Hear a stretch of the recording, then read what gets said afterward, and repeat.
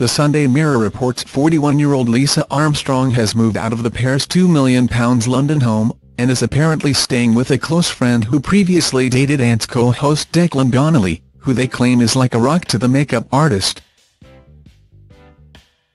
A source told the publication, "It is very hard at the moment, but Lisa has told those closest to her she needs a fresh start. That's why she has been staying with friends." Lisa is a survivor and has been through a lot, and she has no intention of acting any differently now. "The marital home has too many memories, happy and sad. And it is close to where Ant is living. Lisa needs her own space now because she wants to try to carry on as normal as much as she can." Some friends invited Lisa to stay and have been cheering her up. They have been a real support. "While Lisa is going through so much right now, she hasn't lost her humor. They have been keeping her in good spirits." There had been speculation for months that Ant and Lisa might have called time on their relationship, and Ant released a statement to confirm the news.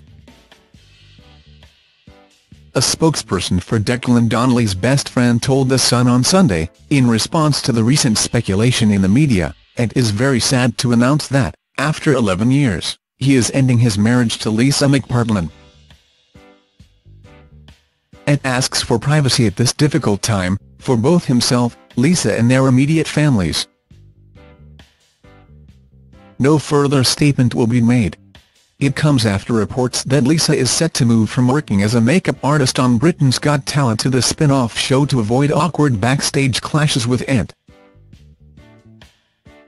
A source said, "Lisa has worked on BGT for years and is keen to continue as normal.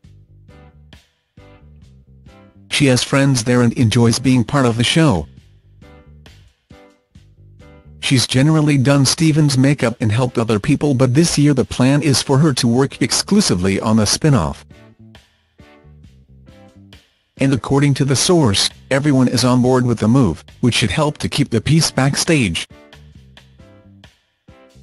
The source added, "They are all keen to keep things civilized with Ant. It should certainly mean less awkward encounters."